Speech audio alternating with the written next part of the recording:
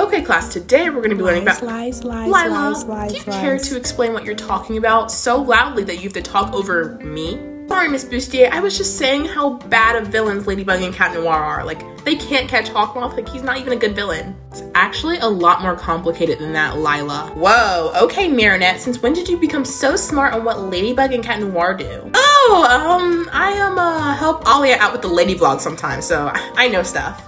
Girl, no you don't. Well, back to Hawkmoth, who do you guys think it is? It's probably some old man. You know, we've seen Hawkmoth before. We know it's an old man. Well, scientifically, it has to be someone between the ages of 30 and 60, kind of tall, maybe blonde. Nathaniel, can you draw that? Easy. He should probably look something like this. Oh my gosh, Adrian, I'm so sorry. About what? Kind of looks like Andre Glacier, don't you think? What a father.